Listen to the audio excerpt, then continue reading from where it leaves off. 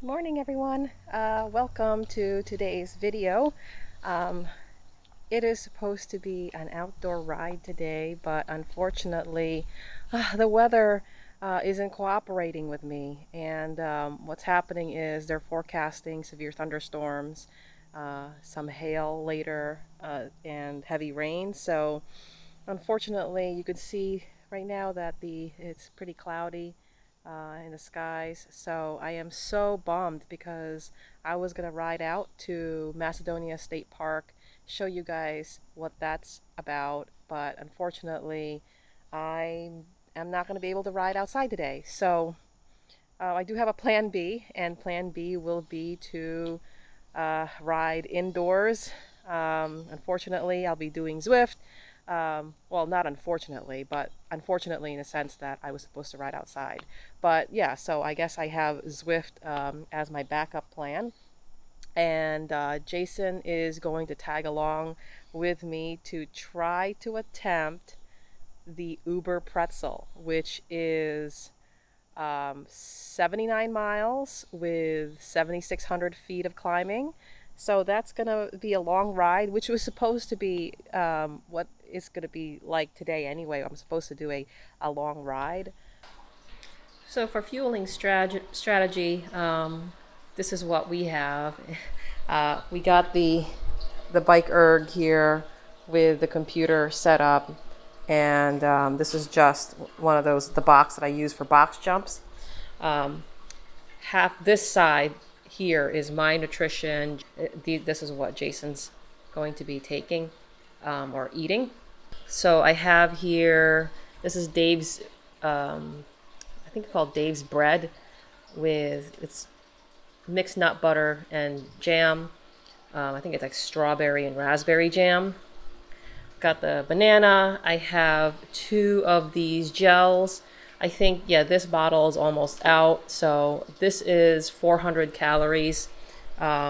This is by First Endurance. So I'm going to be eating the banana first, and then I'm going to move on to doing the sandwich, the PB&J, and the Cliff Bar. This is 260 calories. And then switch over to, towards the end of the ride, do liquid fueling, doing the gels. So I also have a gel here, the goo. I like to save the goo at the end of the ride or towards the end of the ride because of the caffeine. So this is 100 calories. I think I'm all set with just 1 gel for today. And then I have 2 bottles of plain water. And I have here my handlebar. I have this bottle that's filled with the electrolyte drink. So that's mine. This is Jason's. He's also got the peanut butter and jelly. He has like a special bread that he uses. I don't really know what it is, but I'll have to check with him. He's got the 2 bananas, maple syrup.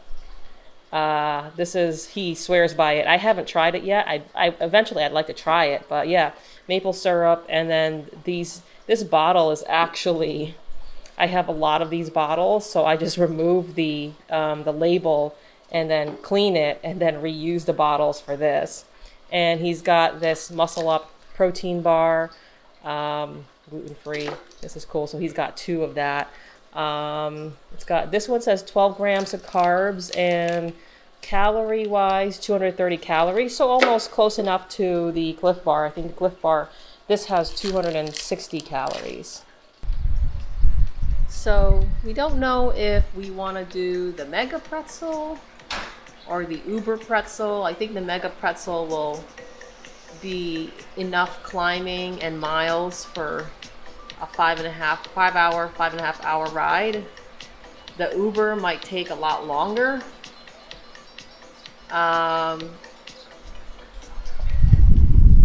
So haven't quite decided yet what we want to do with that. I didn't realize that there was a Mega Pretzel. I knew that there was a pretzel and an Uber Pretzel. Didn't see the Mega Pretzel. So we decided to do the Mega Pretzel. I think that would get us to about 5 to 5.5 hours, maybe a little faster time than that. I don't know. Sorry if it's dark in here. I usually like to have the lights turned down when riding on Zwift, so it's going to be pretty dim when you guys are watching this. So, oh, where are you? How come we're not? Oh, there you are. Okay.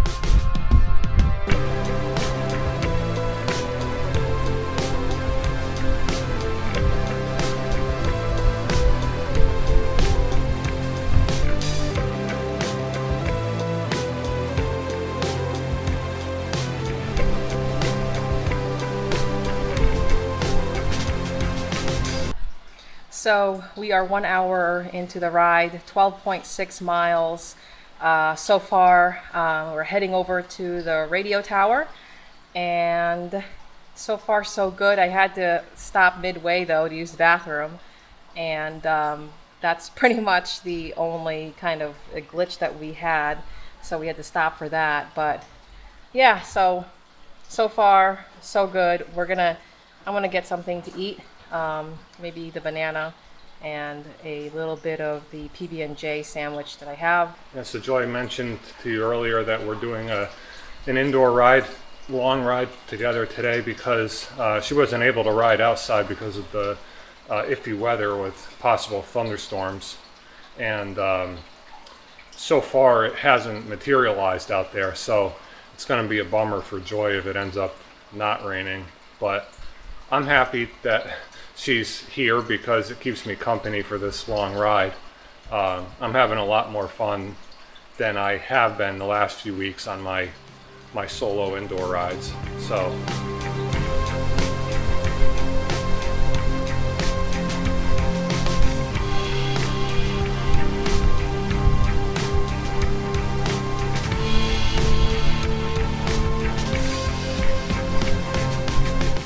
All right, 2 hours in, 27.4 miles into our ride. It hasn't thunderstormed yet. I think it will. The sky is getting pretty dark, but let me tell you how great that PB&J sandwich is. It's delicious. So I'm going to have that, and then that's 2 hours down, 3.5 hours left to go. Still feeling pretty good, except the groin is acting up already. But aside from that, legs still feel pretty good.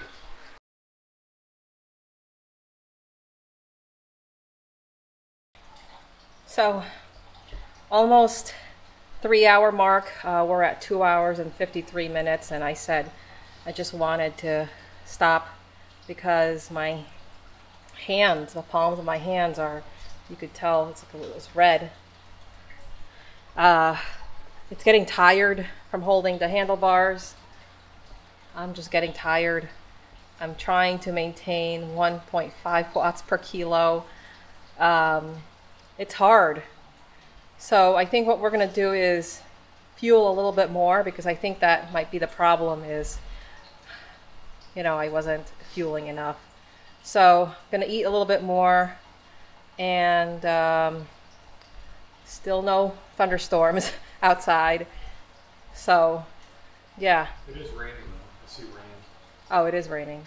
Oh yeah, it is. I mean, it's drizzling. It's not heavy rain. Groin pain is in the orange zone now. Not severe, but it's in the warning territory. Needing to get off the saddle frequently, even when I'm not climbing. So this is always the problem with the long rides for me, is especially the indoor ones. Around the 3 hour mark, the groin pain gets really bad. So we'll see if I can tough it out the rest of the way. Legs are kind of getting tired now too, but I think that might be partially because I just need to eat some more, need some fuel. So I'm gonna get to that and catch you later.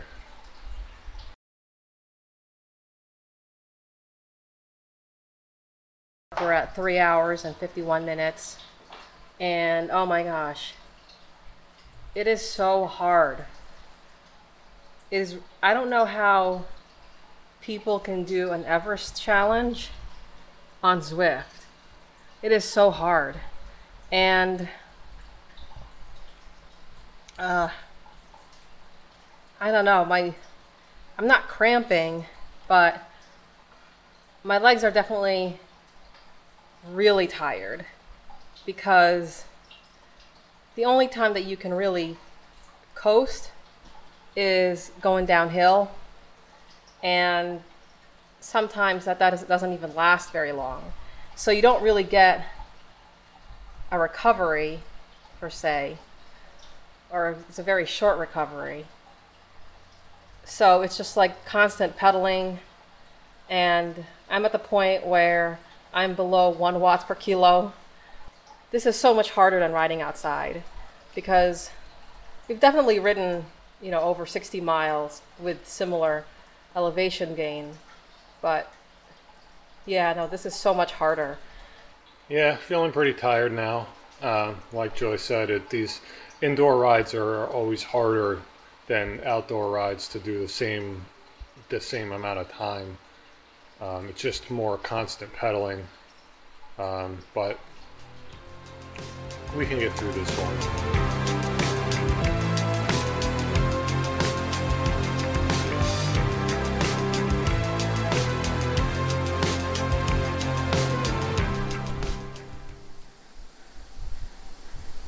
66.4. Wait, where's the finish line? Do they have a finish line for this? You'll see it eventually. You should see it eventually. Probably around the corner there. 66 and a half. Well, we did it. We finished the Mega Pretzel. That was brutal. Good news is that we did it in less than 5 hours. What, 66.7 miles, and what was the elevation gain? 5,383 feet. 5,383 is the elevation gain. So a lot of climbing, but yeah, I have to go and get something to drink. I want to eat ice cream or something. Well, thanks guys for tuning in. Sorry there's no outdoor ride this week. Hopefully I'll be able to do one next weekend. Until next time, don't forget to hit the like, subscribe button, comment down below if you've done this route before. What was your time? How did you feel afterwards? And have you done the Uber pretzel? Who knows? We may attempt that next time, which is going to be it won't be for a long time. All right, hit the like and subscribe button. Thanks again, and see you again next week. Bye-bye.